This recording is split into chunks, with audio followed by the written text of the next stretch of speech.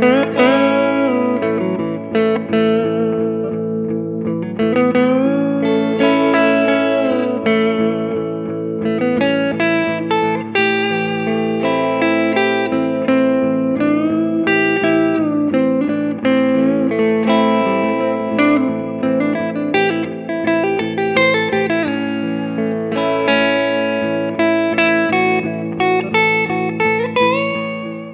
Guitar Family and friends, what's going on? It's Nate back here with another episode of the Improv Loop. And this is kind of a significant episode because we're making the switch from talking about playing over major chords to talking about playing over minor chords.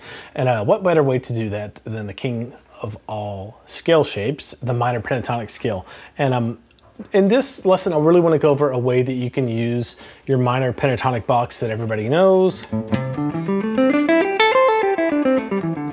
that one, to play not only over minor chords but also to play over major chords too. It's kind of a segue from switching over from major chords to minor chords. So before we get into this, I just want to mention, if you need a resource for some jam tracks for improvising, over chord changes, one of our Guitar Fan members started a YouTube channel called Merlin Music, and all that is a bunch of jam tracks. So it's a great resource. You can pull up kind of a random jam track. There are easy ones, there are more complicated ones, and just pull it up and see if you can hit the changes, either major or minor chords. So that's a really good resource for you. Again, it's Merlin Music. I'll put a screenshot of it here for you. All right, let's really get into what's going on in here, kind of in the context of the other things that we've been talking about. So far, we've been talking about, playing over major chords like a G major chord with major pentatonic scales going, something, walking up the arpeggios. And then coming back down the major pentatonic, knowing exactly what chord tones we're on from the chord, root, fifth, third, root, okay? And we've been in the key of G major, so for this lesson, just because you'll see it makes it a little bit easier, we're going to be in the key of A major. So just move your bar chord up, your E major bar chord shape up to where you're playing an A major. And you can still use that major pentatonic we've been working with this whole time to make up things, right? But you can also use your minor pentatonic scale,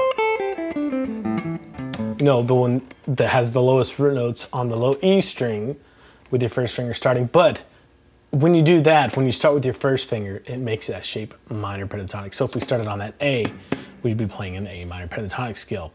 But we don't want, for right now, we don't want a minor pentatonic scale. We want a major pentatonic scale. So what you can do is play that exact same shape starting on your pinky. And just think about, instead of going like this, starting on your index finger, think about starting on that same shape, that second note of that scale being your pinky there on that A, and that would put your index finger down here on this F sharp, the second fret. But so if you do that and kind of move your paradigm or your universe, instead of this F sharp note for minor to here on this A note with your pinky, and you just play through that same shape, only make that your focus. Now you're playing an A major pentatonic scale.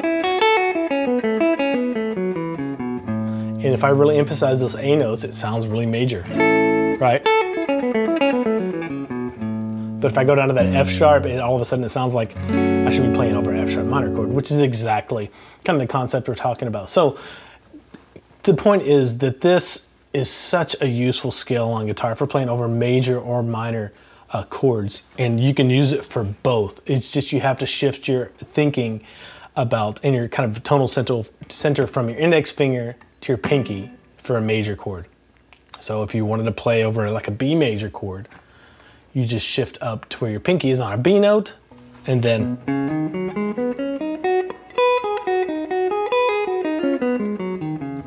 play that starting from your pinky on that B note, same shape.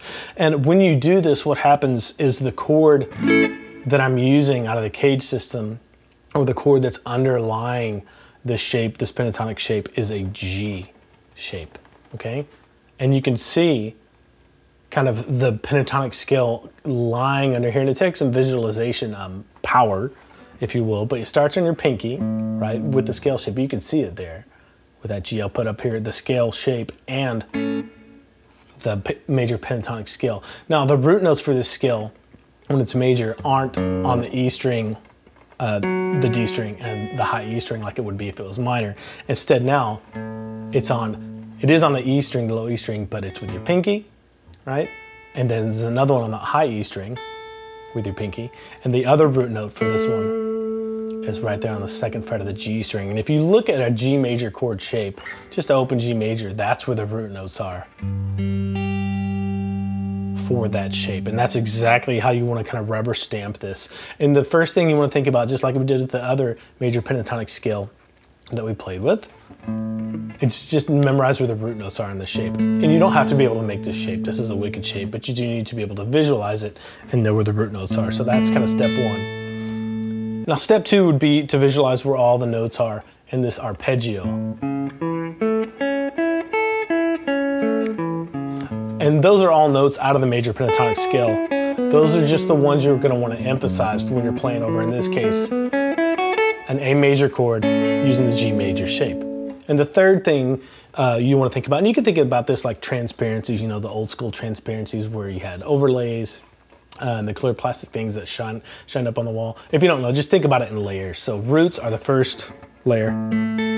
The chord, or the arpeggio, is the second layer. And the third layer is the major pentatonic scale. That's standard minor pentatonic shape. You're just starting, you're shifting your root note focus to these guys instead. Now, by the same token, you can use this, and this is where we're going to segue the improv loop into talking about playing over minor chords. You can also use that exact same shape, this one, right, to play over an A minor chord or a minor chord. All you have to do is start on your index finger instead and just play that same shape. And you automatically get into minor land.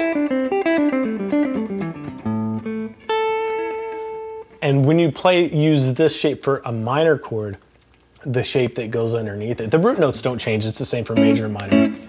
So low E, up 2, over 2 for the D string for that root note. And then the high E string too. Same root note shapes as the major pentatonic we went over. But the chord changes from major to minor, and then the minor pentatonic, or the pentatonic scale we're using, changes from this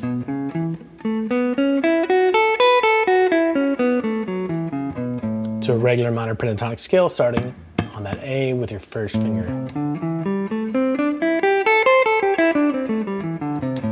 Now, again, this is a segue from playing over major chords into minor chords, and this can all be summed up saying this. If you want to play over a major chord with this minor pentatonic shape, start on the root note on the bottom E string or the high E string, wherever you want a root note, with your pinky, okay? On either of the E strings, okay? And you can play, and you get major. If you want minor sound, use that same root note, but start with your index finger. So you can start on the high E string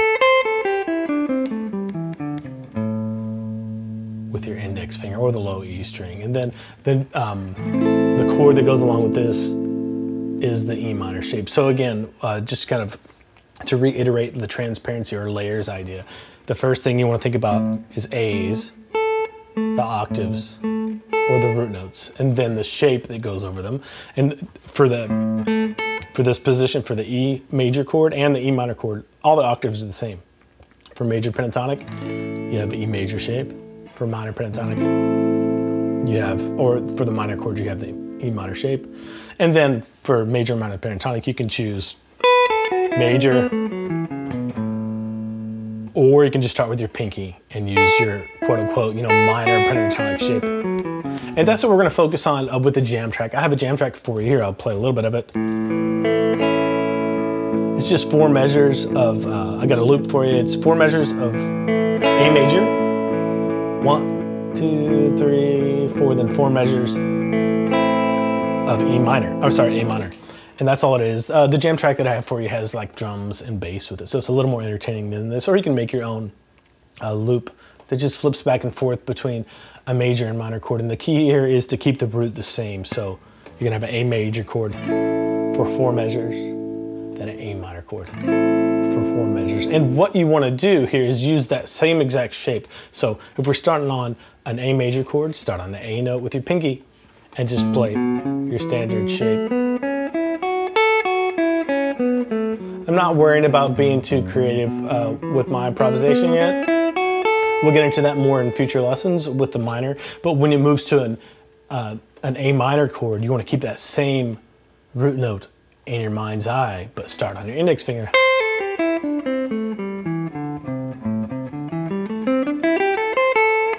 So, I mean, I know that's a lot of information, and if you've never looked at this before, you may want to watch this video a few times just so you can get the basic idea in your head. And if you have any questions, always just leave them in the comments below if I need to clarify anything for you guys, because it is a little bit weird to start this at first. But the best thing you can do is just start the loop, and it starts off on major, so start with your pinky.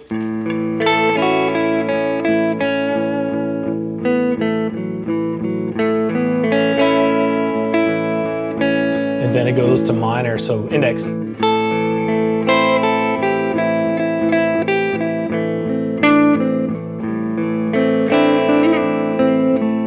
then back to major, back to pinky.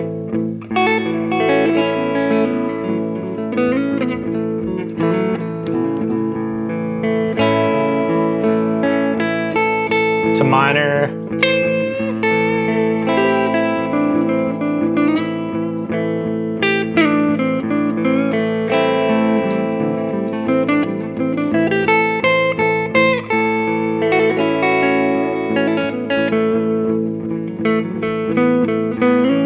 You can come up to this major pentatonic shape. Minor.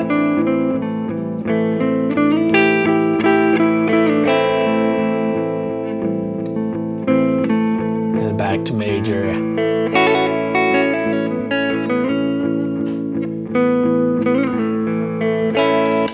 And you get the idea, and that is gonna, a lot of what we do as far as improvising when we're starting out is just playing over either a major chord or a minor chord. And this is a really easy way to get into it with just one shape.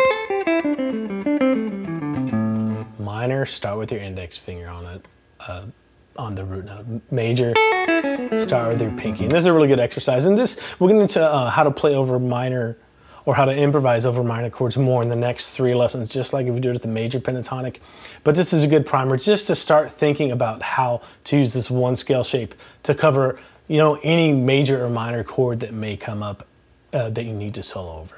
So that's it for this episode of the Improv Loop. If you have any questions about how to apply this, just leave them in the comments below. Don't forget to download the jam track, or if you have your looper, just make a loop of something like 4 or 8 measures of a major chord, followed by 4 or 8 measures of the same root note for the minor chord, and just start going over it. Don't try to be too fancy with this. The main thing you want to take away from this lesson is being able to use that minor pentatonic shape to play over a major chord, starting with your pinky, or a minor chord if you start with your index finger on the lowest or highest root notes. All right, don't forget to go to Merlin's YouTube channel, Merlin Music, if you want some extra jam tracks that you can have fun with and improvise over. And also, don't forget to go to guitarfam.com and create your complimentary account if you haven't already done that. Every Guitar Fam member gets one personal, private, complimentary, one-on-one video lesson with me. You can schedule that on the site if that sounds like something you're interested in. I'll see you in the next lesson.